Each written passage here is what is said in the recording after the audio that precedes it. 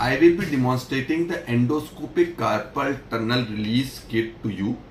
Endoscopic carpal tunnel release is an advanced procedure over the conventional open carpal tunnel release. In a conventional open carpal tunnel release, we make an incision like this, and you must be knowing that this is the area of the carpal tunnel, and we are making the incision directly over it, releasing the carpal tunnel and seeing the median nerve just beneath it. So this is the open conventional technique. The problem with this technique is the incision is little big, the incision is vertical, there are some wound healing issues, and occasionally you can have a painful scar because the incision is perpendicular to the Langer's line. Now contrary to that, in an endoscopic carpal tunnel release, we make an incision on the Langer's line. It's a transverse incision. We expose the median nerve just beneath the antebrachial fascia and we release it in vision. So it is what is called as an endoscopic carpal tunnel release, and it is a significant advancement over the conventional open procedure. Now I will be demonstrating the kit which we use for the endoscopic carpal tunnel.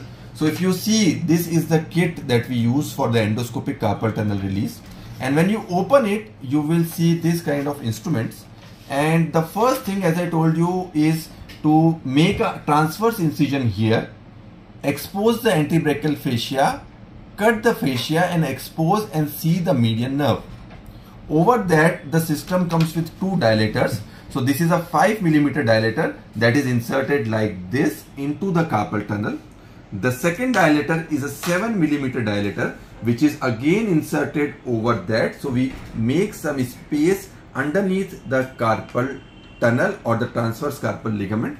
And then after we insert the 7 mm cannula, we insert this trocar cannula into the carpal tunnel, and then we take off this inserter.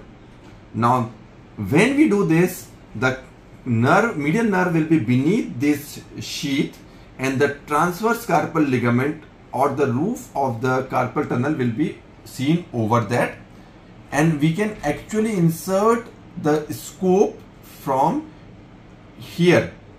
Once we are in with the scope, we can use this knife, which is absolutely the size of the transverse carpal ligament, like this, to release the fascia and the transverse carpal ligament under vision. So everything we do here is under vision, keeping the median nerve under protection and with a small transverse incision of 1 to 1.5 centimeters. So it makes a very safe technique, accurate technique, and a low damage technique for treatment of carpal tunnel syndrome. Thank you.